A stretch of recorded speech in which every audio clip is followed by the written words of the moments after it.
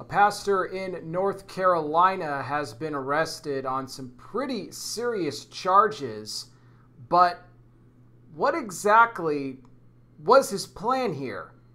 What he said with his arrest is very strange, but was he actually arrested in the state of North Carolina, or was it somewhere else? We're going to get into all the details here in just a second, but before we do, I want to welcome all of you to Not By Sight News. Yes, a blind Christian guy here reporting to you, reminding you as always that we walk by faith, not by sight. For someone like me, that's kind of my only option. Speaking of that, those interested, you want to know my story. How did I go blind? How do I operate my entire ministry without being able to see? I made a video that explains it all. You'll find a link to that in the description section of all my videos. And if you really enjoy and appreciate my work and you would like to contribute with a donation to help out, there's multiple ways you could do that now. One, by hitting the super thanks button on the YT video. You can become a monthly contributor by joining the Patreon at patreon.com/notbysightnews. That link in the description. Or you can also help us out on our GoFundMe. The GoFundMe link is in the description of this video as well, and all videos. Why do we have a GoFundMe? Well, I share this with you guys, and I've been promising to keep you updated on everything, and we started the GoFundMe to help out with the stacking medical bills right now that my wife and I are currently facing, as well as all other bills, as we're just trying to keep the lights on at this point. But it was back in August, my wife, who was only 39, had suffered a stroke. And no, it was not because she took the juice. Neither did I. A lot of people were just making wild speculation, just assuming they know her history, which they don't. So I always have to say this now when I talk about it. But doctors determined that the stroke was caused by an endocarditis, a vegetation buildup on her heart where a piece of that had broke off to the brain, which caused the stroke. Also with that, a clotting disorder that they linked with it as well. So she's now going to have to be on blood thinners for the rest of her life. But in an effort to get that vegetation cleared up, they had come up with a 6-week treatment plan of antibiotics where she had to have a PICC line installed in her arm that goes just right above the heart to have 2 different antibiotics, try and get that cleared up. After being in the hospital for a week and then only being home for 2 days, she developed an allergic reaction to the first set of antibiotics, which ended up starting off as a rash, and then it spread to like a full-blown herb, like blown up like a balloon, swelling like crazy. It was one of the scariest things we had ever witnessed. So we had to go back to the hospital again for another week. The majority of the month of August for us was spent in the hospital. And after spending another week there, doctors decided to put her on a different set of antibiotics, which they started out with that, and everything seemed good. She got out of the hospital after another week, and unfortunately we weren't reunited for very long, as I picked up some bug in the hospital after, again, basically being there with her the whole time. So she had to stay with some other family, so she didn't catch anything from me. Then after finally being reunited again after several days, a couple days later, she ended up getting another side effect to the new antibiotics, which this one was also very severe. It affects the muscles. It's this muscle breakdown and deterioration of the muscles, and it's extremely scary. She ended up being in just immense amounts of pain, agony at times, she said. Doctor said, get off immediately that one antibiotic, which they knew was a side effect of what could happen with these muscle aches. And so now she's currently only on one antibiotic to the heart, but now an infectious disease doctor and rheumatologist are trying to figure out, what else to add with this regimen. They're also, testing to see if she may have possibly lupus. There's so much going on right now, and it's so much of a difficult time for us because we don't really know what's happening. Thank God the pain has started to subside, so we're very thankful for all of your prayers in that. She's gone down pretty good as far as being comfortable, so she's able to get around and move again in her arms and everything like that, which were the worst of it.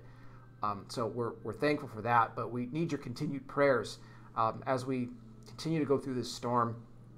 And whatever donations you guys are able to do to help us out is so much appreciated. Again, you can do it through GoFundMe, Patreon, or the Super Thanks on YT. We love you all for your kind words and support and prayers, and it all means so much to us. So thank you guys from the bottom of our hearts. So let's get into this. David McGee, 61 years old, is the pastor of the Bridge Fellowship Church just outside of Winston-Salem, North Carolina. And he was arrested on August 20th. Now, this information just coming out, but for David McGee, he was not arrested in North Carolina. In fact, he made a trip to Las Vegas, where he was staying at the Strat Hotel. And this is where police had learned about information that, well, David McGee was packing if you know what I mean. And I'm not talking about his suitcase to go back home to North Carolina. Now, many in the hotel had seen McGee in prior days before his arrest, where he was, carrying a piece with him. And upon that, they also suspected that he had powder with him in his room, if you know what I mean. So after, warning McGee multiple times to get that stuff out of the hotel, he would not listen. Police were contacted and went into the hotel room, and they even asked McGee, you got a piece on you? He did. He admitted that he had it in his guitar case. But McGee said that he had come to Las Vegas to look for his daughter, that he had actually flown to Las Vegas on his private jet. So I don't know if that's true or not, because a lot of the stuff that he was saying was just crazy. I mean, a lot of pastors have jets now, so I guess it's not out of the realm of possibility. But he said he flew to Las Vegas specifically to find his missing daughter, who he believed was staying in some sort of a flood tunnel. And his plan, when he found her, like a flood-controlled tunnel, and his plan was to give her the powder. I don't get it. Like, this guy is, this so-called pastor is obviously out of his mind here. And police also found that not only did they find the powder, but they found an AR with a scope. And so police said in a statement that what this looked like to them was that David McGee, a so-called pastor, may have been looking to repeat a horrible tragedy that we saw from Las Vegas many, many years ago. I mean, why would you have what he had, with the scope and all of that? Obviously, this guy was up to something evil. And thank God for the hotel staff that noticed this, that reported it to authorities, and they immediately got there and shut this guy down. I don't know, how he ever became a pastor. I don't really know the history. We have not heard a statement from the church. Now, I welcome anybody. If you are someone that has attended David McGee's church there in North Carolina and you want to chime in on this, the comment section will be open for you to do so.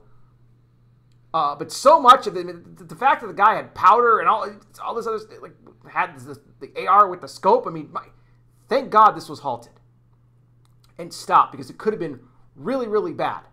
I don't even know if his daughter really lives in Vegas, or if it's just what he said.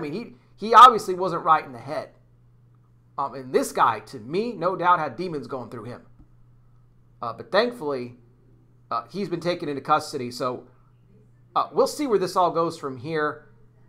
I welcome your thoughts on this in the comments section. Again, whether you attend, maybe you do attend his church or you attended in the past.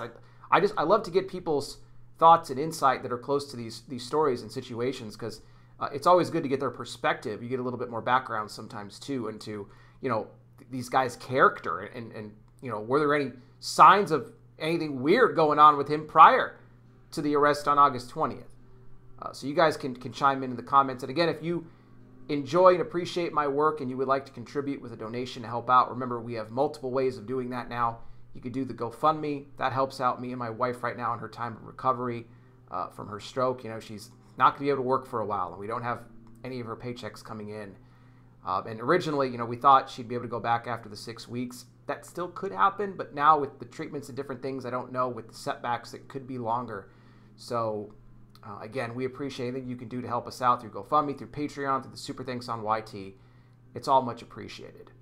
What I want to do right now, something I do on all these videos, and that's end this video on hope.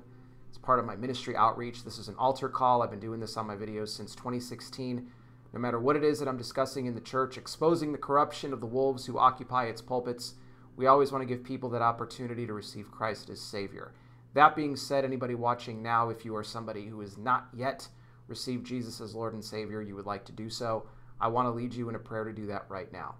This is a prayer you could do in your own words, but I will give you the steps you need to bring it before the Lord today.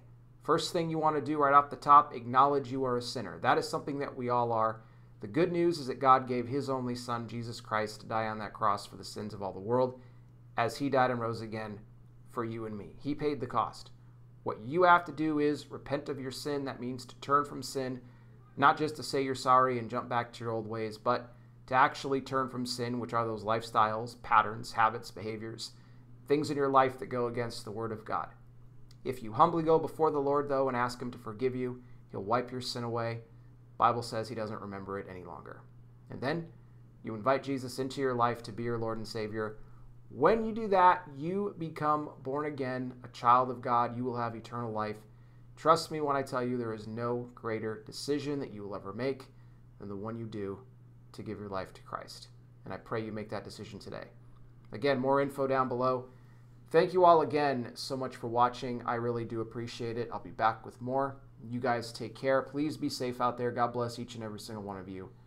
And I'll talk with you soon.